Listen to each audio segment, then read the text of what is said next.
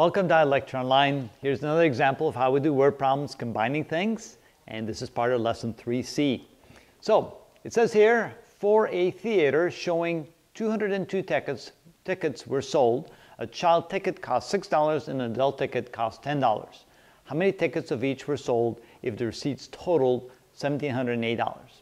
All right, let's start out by defining the number of tickets sold for adults and the number of tickets sold for children. So let X equal, well, we can pick either one. So let me say that the number of child tickets sold.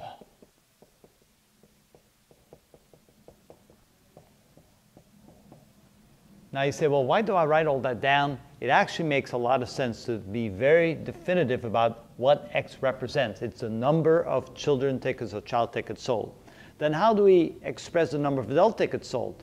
Well, they tell us that there were a total of 202 tickets, so if subtract from that the number of children's tickets, that we end up with the number of adult tickets. So the total 202 minus the amount sold for children equals the number of adult tickets sold. All right, now that we have that very well defined, now we can go ahead and come up with an equation to help us solve the problem. We're supposed to find how many of each tickets were sold. So we can say that the dollars received for children's tickets, so the money received for child tickets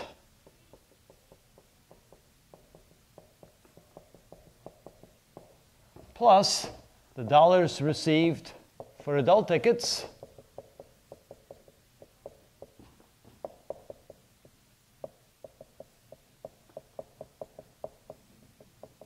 must total up the total amount of money that they received, which is $1,708. Now notice how, again, I write it out very, very long-handed, but again, it makes sense when you do this. This is the amount of money you received for children's tickets. This is the amount of money you received for adult tickets. Add them together, that should be the total amount of money you received. Now, how do you algebraically express the number of dollars received for the child tickets? Well, you can go ahead and take the cost per ticket, which is $6 per ticket, and you multiply that times the number of tickets.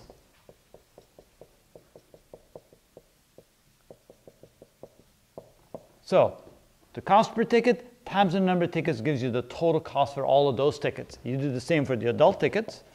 There we had the cost of $10 per ticket, and then you multiply it times the total number of tickets.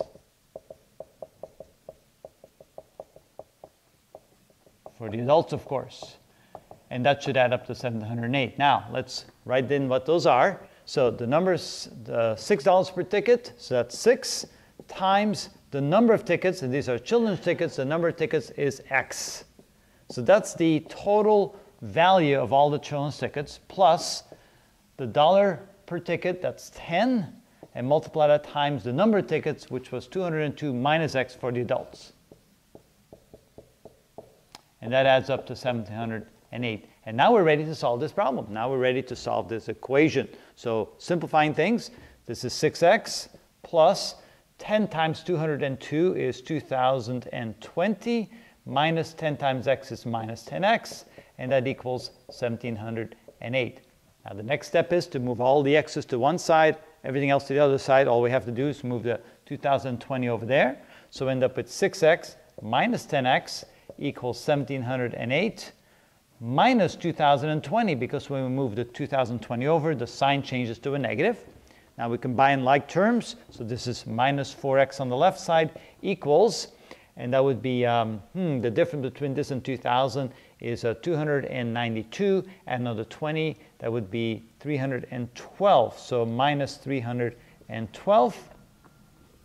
Quick check tells us that that would be correct. All right, now we divide both sides by the numerical coefficient in front of the x so that the negative 4 cancels out. So what is 4 divided into 312? X equals, 4 goes into 31, that would be 7 times, and that would be another 8. So x equals 78.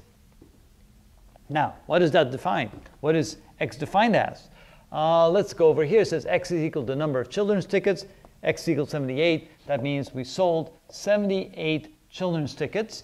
And if the total is 202, if we subtract 78 from that, that means 124 adult tickets were sold. So that would be the same as saying 202 minus 78, and that is indeed 124.